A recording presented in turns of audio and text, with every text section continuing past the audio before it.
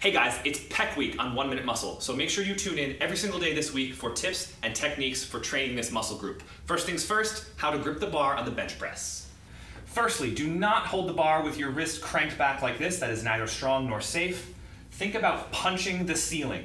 So your knuckles are pointed straight up and the bar is resting against the heel of your hand. In terms of width, that's largely personal preference, but it's going to dictate where on your torso the bar has to touch because the forearm must remain perpendicular.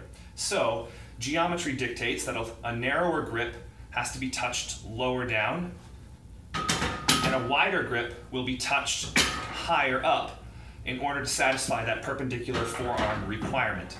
Now, as long as the forearm is perpendicular and the elbows are slightly below the shoulders, it's really just a matter of personal preference, so play around with it and see what you like best, and don't use any grip that causes you pain.